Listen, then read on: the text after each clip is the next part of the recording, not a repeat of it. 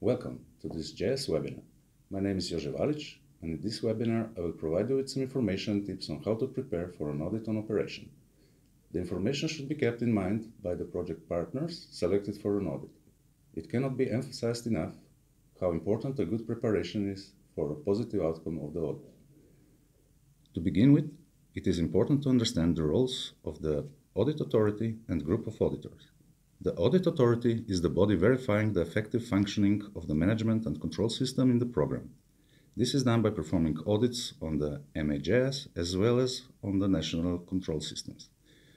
The audit authority is supported by GOA members from each member state.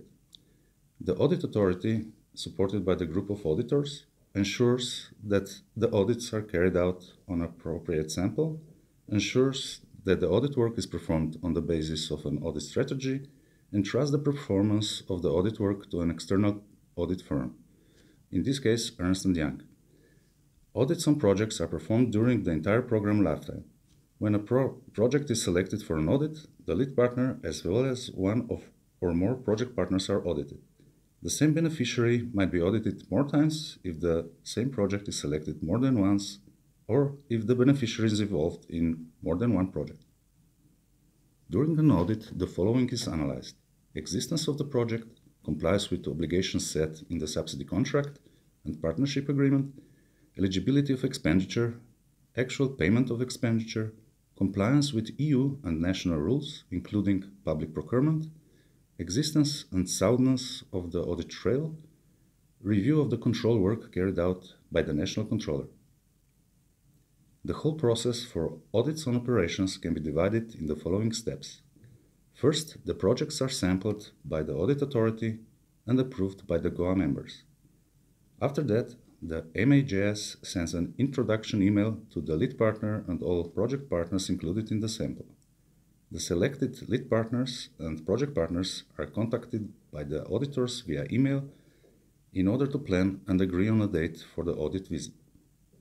Next, an on-the-spot check is carried out by the auditors on the premises of the partners' institutions. After that, a draft audit report is sent by the audit firm and the contradictory procedure with the audited beneficiaries starts. Once the contradictory procedure is concluded and the draft audit report becomes final, it is sent to the lead partner, project partner, and the national controller. The MAJS perform corrective and follow-up measures based on the final audit report. Now I would like to give you some more detailed information about each step of the process. As a first step, the projects are sampled by the audit authority and approved by the GOA members. The audit authority draws the sample of projects to be audited on a random basis. The population for sampling are the operations for which the certifying authority has declared expenditure to the European Commission in a given accounting year. The audit authority, assisted by the GOA, opted for non-statistical sampling. Using a two-stage sampling, the operations to be audited are selected at the first stage, and the project partners to be audited are selected at the second stage. The sample, together with the explanatory note, is then communicated to the MAJS. On the basis of the sample communicated by the audit authority, the MAJS send out an introduction email to the lead partner, project partner, to announce the audit visit by the auditors. Such information is sent to the national controller, GOA member, lead partner, in case of project partner, reminds the audited lead partner, project partner about the duties, for example, relevant project documentation available, responsible persons present during the audit, and similar. Informs the lead partner or project partner that it will be further contacted by auditors to agree on the date of the audit and to be given more information. The on-the-spot audit visit usually takes place in 1 or 2 days at the premises of the relevant lead partner or project partner. Even if the audit visit runs smoothly and no findings are detected on the spot, this does not prevent or exclude that findings might be later included in the draft audit report. The MAJS encouraged the participation of the national controller in audit visits in order to provide support to lead partner or project partner. It is recommended to contact the national controller to provide details regarding the venue and special requirements. Once the on-the-spot audit visit is completed, the draft audit report is drawn by the auditors, checked by the audit authority and the MAJS, and can be commented by the relevant GOA member. The MAJS initiates the contradictory procedure involving the audited lead partner, project partner, and national controller, and providing a deadline within which all answers should be received. In case the revised draft report has no findings, no contradictory phase with the beneficiaries is foreseen. The draft audit report will automatically become final. Once the contradictory procedure is finalized, the MAJS consolidates the answers and sends them out to the audit authority. Once contradictory procedure is finalized, the final audit report is prepared based on the comments put forward by the lead partner, project partner, national controller, and the MAJS. The auditors decide whether the findings persist or if they should be lifted due to the clarifications given during the contradictory phase. Final audit report is provided to MAJS that send it to relevant lead partner or project partner, copying national controller, lead partner, only in case of project partner, and the relevant GOA member. In case of findings included in final audit report, the MAJS take the relevant corrective and follow-up measures.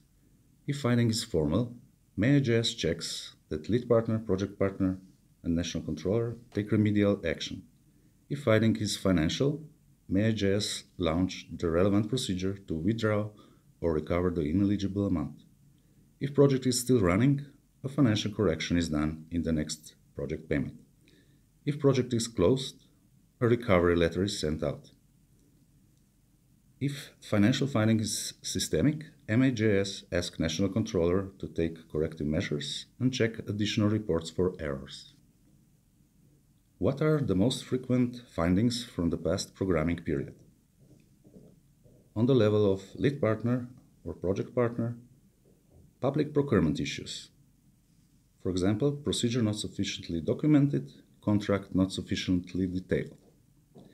Errors in the calculation of staff costs, lack of supporting documents, costs were not project relevant, inclusion of ineligible expenditure, for example alcohol, no posting of expenditures in the separate accounting system. On the national controller's level, incorrect annulling procedure or stamp, lack of check of proof of payment, lack of check concerning immediate transfer of ERDF payments from lead partner to project partners. Before we end, we would like to give you some tips and hints. Before the audit, get more information about the procedure and how to best prepare from implementation manual, national contact point, presentations from your national controller seminars. As the population for sampling is made up of operations for which the certifying authority has declared expenditure to the European Commission in a given accounting year, you will then be informed as to which expenditure related to which reporting period will be audited. Think about possible problems that occurred in these reports and be prepared to answer possible questions already during the on-the-spot check.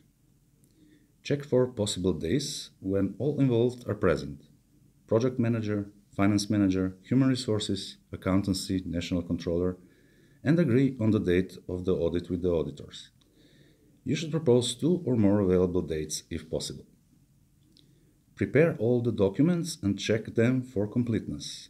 Print or copy the documents, application form, lead partners, project partners budget, subsidy contract, partnership agreement, PR financial documents, receipt of ERDF payments, invoices, payment receipts. Organize them in a register and save electronic documents in a separate folder, so that all the documents are ready when needed, and be aware that additional documents can be requested on the spot. Prepare the outputs, equipment, promotional materials, and make sure that they are available for the check and that all applicable information, communication and branding requirements have been respected. During the audit, introduce the team members, and you could also show the auditor around the premises, the room archive where the documents are safely stored. Be prepared to shortly present the project, its goals, activities in the periods checked. Make notes and remarks for specific problem situations which might help you to prepare for other audits on operation you might have in other projects.